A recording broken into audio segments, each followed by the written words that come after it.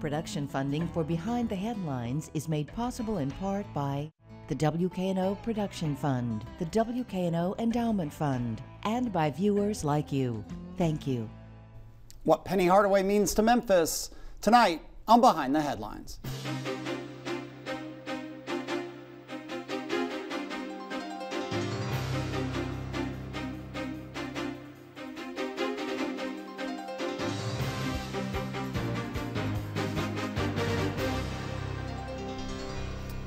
I'm Eric Barnes, President, Executive Editor of the Daily Memphian. Thanks for joining us.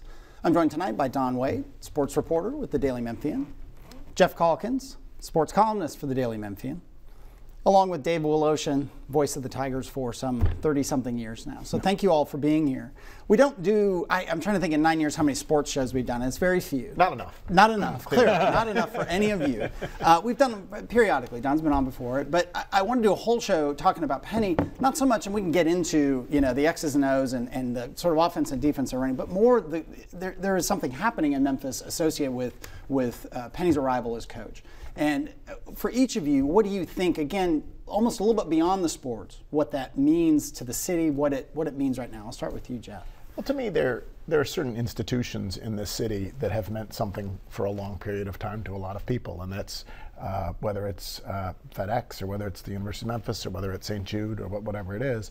I think one of those institutions is Memphis basketball that has meant a lot to a lot of people for a long period of time, and for the longest time, it felt like it was almost going away. The last few years have been moribund, and you wondered if this institution that had bound people together for so long had become something that was really just going to be a memory.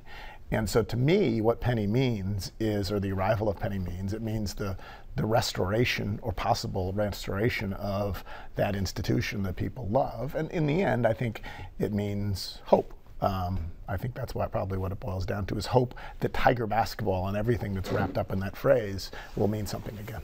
And for Dominic, for you, what do you think it means, and why do you think there's this excitement that it's about sports, but to some degree transcends that? Well, it's interesting. After Penny was hired, I did a couple of radio shows other places in the country, and they were trying to wrap their head around why Memphis was so excited about Penny Hardaway coming back, especially since you had national basketball writers predicting that he was going to fall flat, right? Because other former players had gone back to their alma mater and fallen flat. And the way I tried to explain it to them is that it's simply more personal with Memphis basketball, that while the Grizzlies' great playoff run galvanized the city in a really big way, and you saw people come together, it still wasn't as personal because the Grizzlies, haven't been here that long. And this is a generational thing. So that means when you do something like this, it echoes. Yeah, and Dave, voice of the Tigers, back, we were talking before the show, 33 years, including television.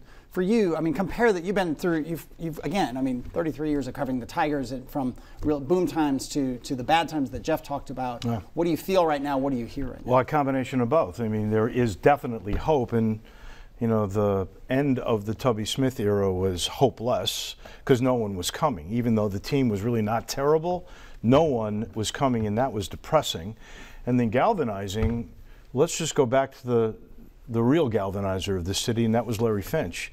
After the assassination of Martin Luther King, it took Larry, who, by the way, was the second player to become a coach, it took Larry to get all sides together. And I think Penny is that kind of a guy as well, which is an unlikely story because people forget Penny was not eligible to play his first year, and he was hurt. He was on a corner, and there was some sort of illegal something going on, and a stray bullet hit Penny in the foot. He couldn't play. And this was early 90s?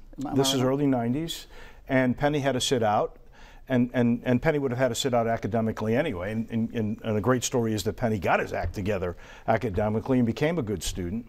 And now you have this guy who doesn't need to do this, but feels the calling to do this, and is bringing people together. Think about this, 18,000 at Memphis Madness. We had 2,000 at some conference games last year.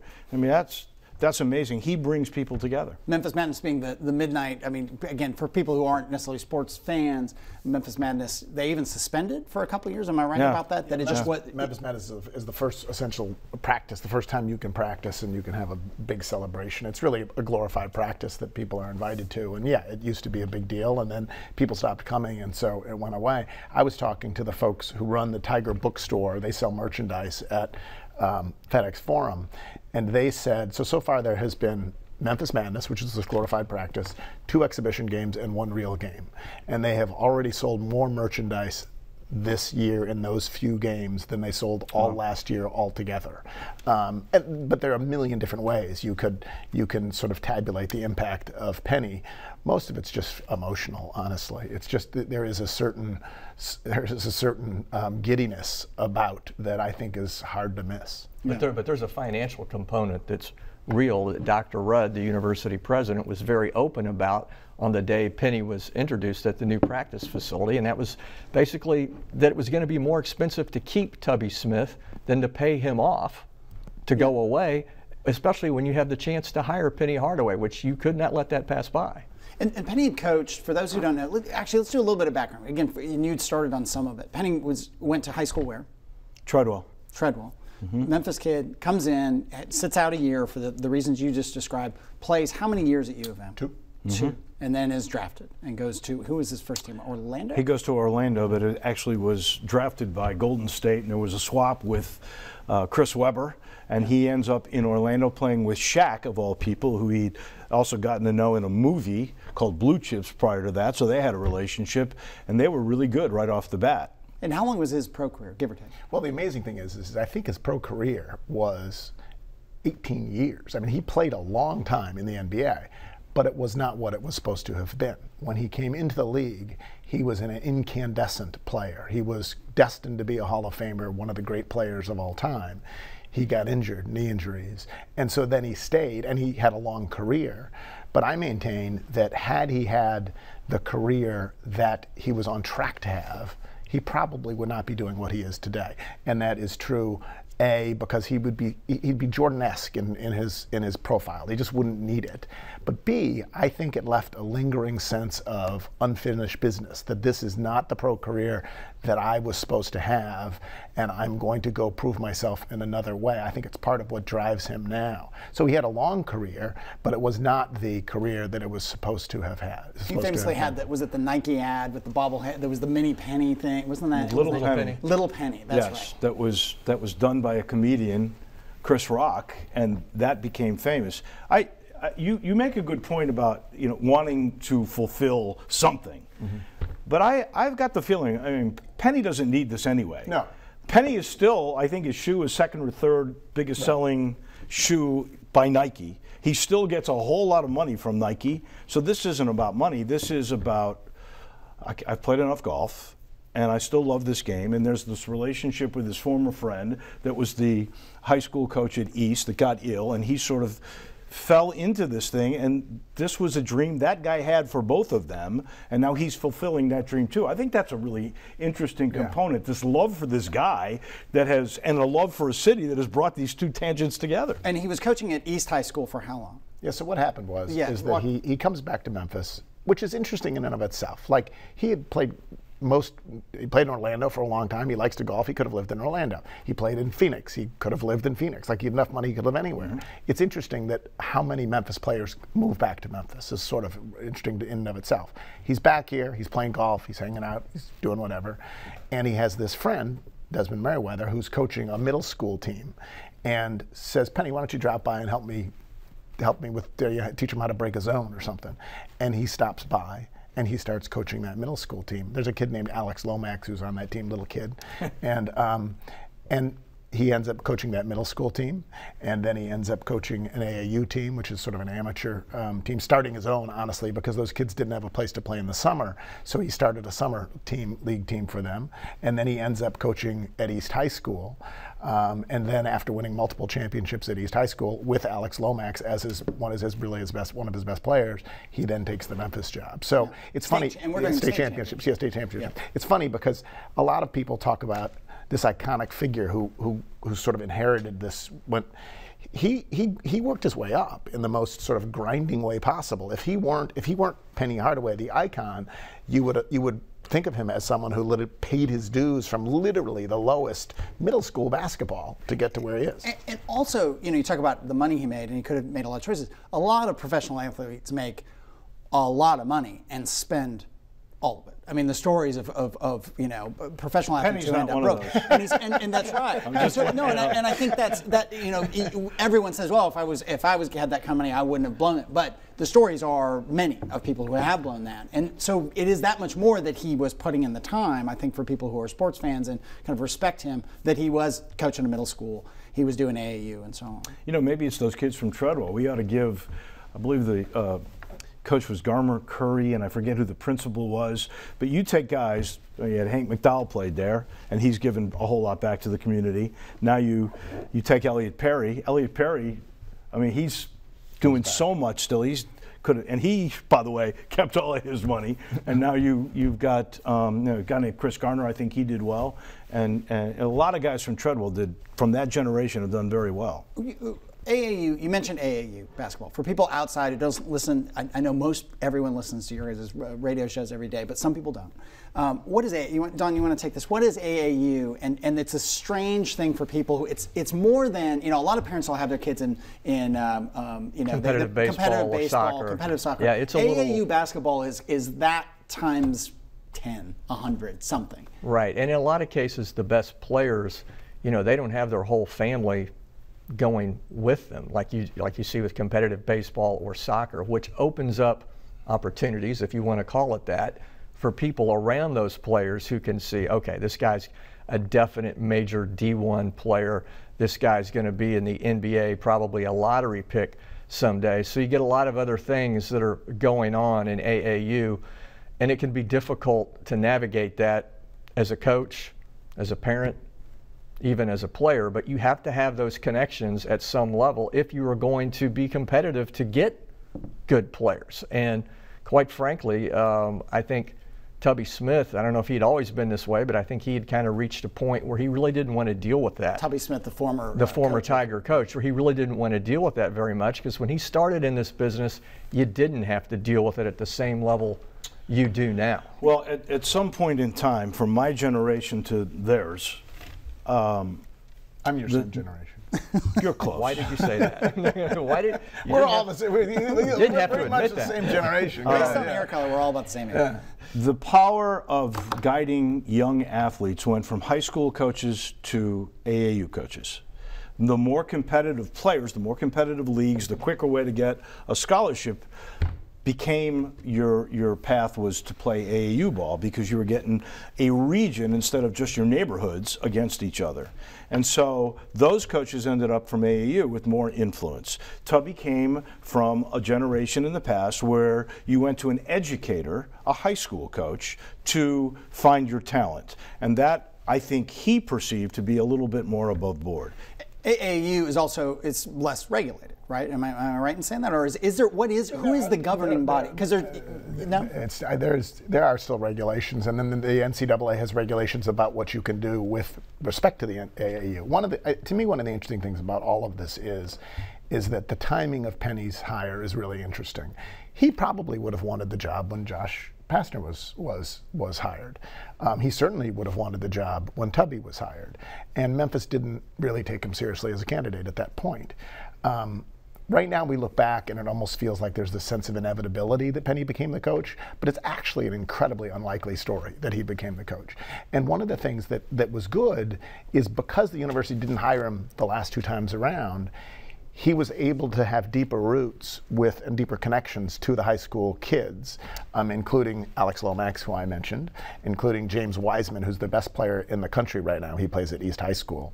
And so by the time Penny Tubby Smith flopped, and then by the time Penny inherits the job, he has, in addition to his iconic stature, in addition to more experience, he has these deep connections now to these players, all of whom basically had said, I'm going to come play with him. James Wiseman, the best player in the country, everyone knew was headed to Kentucky to play for John Calipari and the Evil Empire. And here Penny says, you know, most people, I think, at this point expect James Wiseman to come and play at the University of Memphis. We'll see, but it's those roots as a AAU coach that I think partly separate him from all the other NBA players who've tried to be college coaches. He is, yes, he's an iconic NBA figure, but he also has these deep roots in grassroots basketball. And then to your point, life is all about timing, right? So things have to happen. Tubby has to come in because Penny's not ready, because Penny hasn't really won yet, except maybe at the middle school level, but he's going to go on to win a couple of state tournaments to prove that he's got the mettle to be a coach. Tubby has to, you know, sort of fail, and people have to sort of turn their back on Tubby, and all these things conspire, and voila, here comes Penny at the right time. And the other thing is, this is the way hiring gets done in the college and professional ranks all the time. You have one type of coach. Josh Pastner was, quote unquote, a recruiter, a poor X's and O's guy. When that doesn't go well, you flip and you go to the good X's and O's guy, the experienced guy, Tubby, but not much of a recruiter. He fails, you go back the other way. It happens. Well, you hope you get the right combination. Right. I mean, you're always hoping to get it all, but you rarely do. Well, the recruitment of Memphis basketball. I mean, there's a bunch of questions about this, so I'll ask a really dumb, simple one. Why does Memphis have so many great high school basketball players? I think there's a couple reasons. I think. Or is that even true, or is that just Memphis? No, pride? I think per capita, Memphis has very good basketball. I per think capita, it's above the average for sure. Per capita. I mean, partly it's because it's a city sport, fundamentally. I mean, rural Indiana plays it too and whatever, but it's fundamentally all you need is a ball and a rim and some cement, right? And so it's a city sport. It's a cheap sport. It's accessible.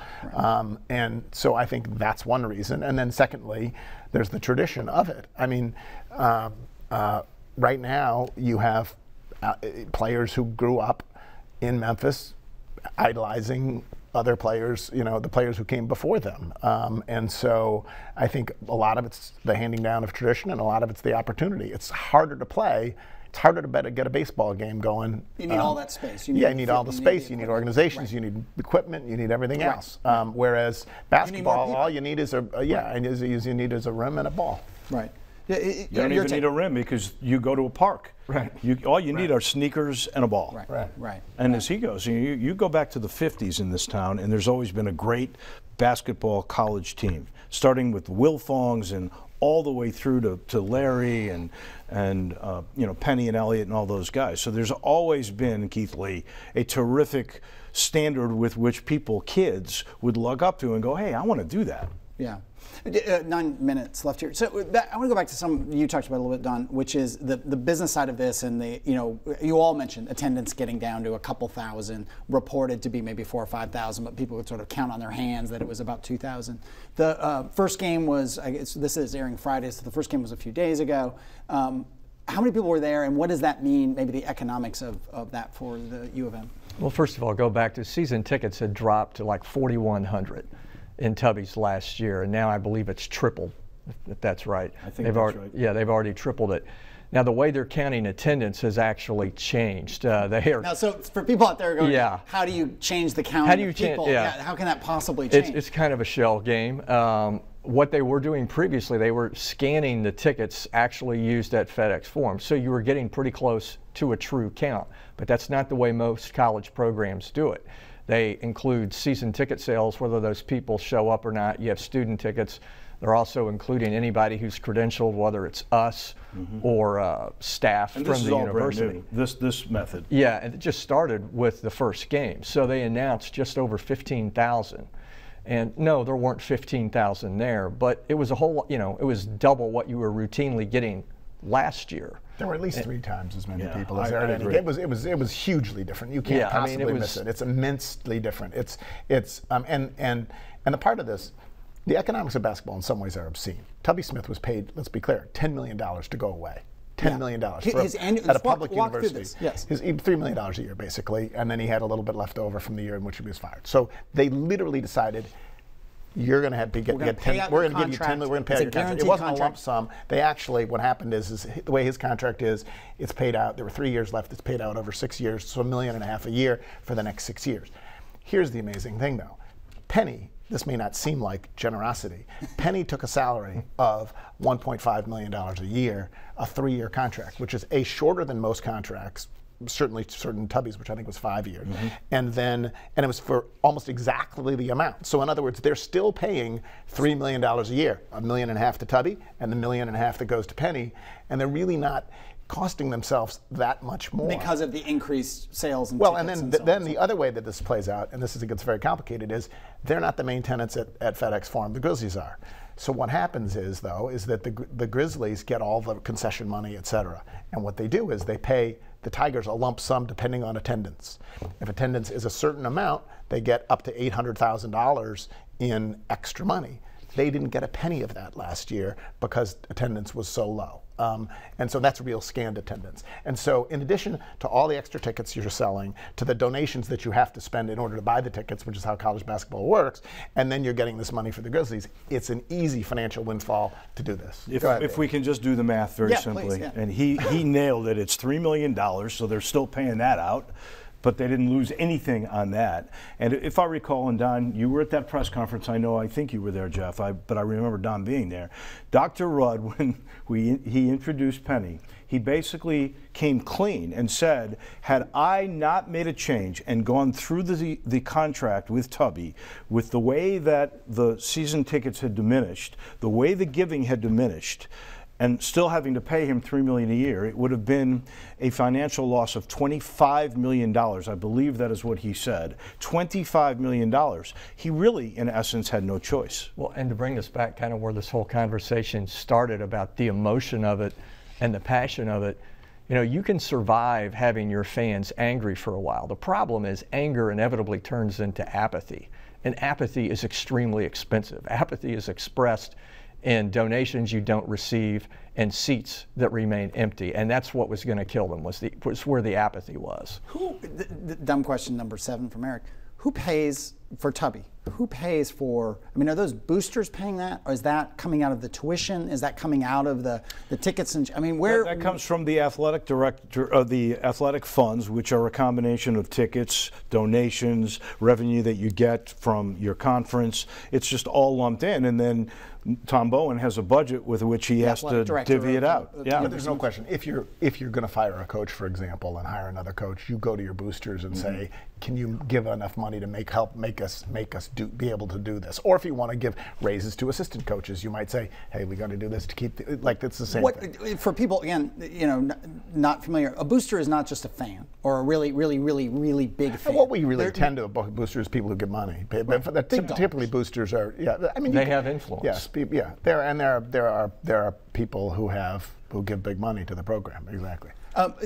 When we talked about salaries, and again, I mean, so we talked about Penny taking what is in that world a relatively small amount for a short period of time. Somebody like John Calipari, you mentioned the Evil Empire, makes what? Does he make $8 or $10 million a year now? What's he? I think it's 7, but it's up there. And it's almost an unlimited contract, or it's a 5. Well, he was making 5 when he was here. I mean, they had gone, as he said, to the boosters, who, in my opinion, are fans who are invested.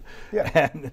And they had enough. I mean, he would have gotten the same money here that he got at Kentucky originally. It was just a matter of him wanting to move on. But yeah, it's very expensive to be a top flight program. Yeah, you get. I mean, the best coaches get 7, 8, like what? But now $1 million a year. Tubby was getting $3 million a year. So for Penny to take $1.5 million is quite a discount over what you would typically pay. With all that, and I said we wouldn't do too many X's and O's. We'll kind of end here with a couple months left. How are they going to do? Are they going to win a Final Four? Or are they going to lead the nation? I mean, how are they actually going to do wins and losses? In the end. We don't know how this is going to end. With Larry Finch, it ended badly in the end, right? But it wasn't a bad trip. Like, most end badly. That's what happens with most coaches. They get fired. What happens this year, to me, is much less important than who they recruit. Like, if they have a pretty good year, which is what they should have, they're not going to win the NCAA tournament. They probably won't make the NCAA tournament. But if they have a competitive year and they get the #1 player in the country and they have a top 5 recruiting class, that will create hope and momentum for future years. And the hope is that ultimately, whether it's a year or 2 or 3 years from now, they'll get back to Final Fours and they'll get back to the same sort of runs that you saw under Gene Bartow, under Larry Finch, or under John Calipari. Any coach gets a honeymoon period. Your honeymoon period is longer when you're the favorite son, and that's who Penny Hardaway is. And expectations mean everything. Once upon a time, it was exciting to go to the NCAA tournament. Then they got tired of short trips under Josh Pastner that wasn't good enough. Now people would be thrilled if they could win the conference tournament, which will be at FedEx Forum at the end of the regular season, get that automatic bid, get to the NCAA tournament. You don't even have to win a game. Just get there. People will be thrilled. Your sense of? Well, I'm going to go philosophical here. I'll say that life is not a destination, it's a journey. And you go back to Larry Finch, that was a great journey. The destination at the end wasn't as nice as we all would have hoped. We don't know what Penny's destination is going to be, but this journey has begun beautifully already. There is already hope. And as Don says, the tournament is here. I don't know that you're going to make an NCAA tournament with this group, but I think they can make some postseason, and people are hungry for that. But the place is packed again, and the good feeling this guy brings. I saw him at the Lady Tiger game the other night. I mean, he wants to give back, and people just feel good about him and the school because of him. Talk about, is it DJ Jeffries?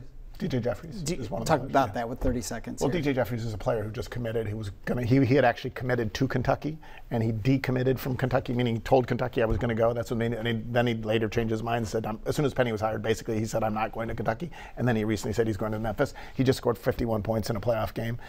So he's one of the players. Where again? At Olive Branch. Olive Branch. Yeah, he's one of the players who's in Mississippi, and he's coming to Memphis, and so he's part of the hope for the future that this program has. And you're being nice because in your column you actually talked about it being the double win, that he not only committed but that he left Kentucky. Oh no, people love. I mean, it may be petty, but there's no question. People. That's because Geoff hates John. It might be petty, but We'll do a whole show on it's also that. fun. It might be petty, No, but it's fun. It's fun. It's fun. We are out of time. Thank you all for being here. Thank you for joining us. Join us again next week.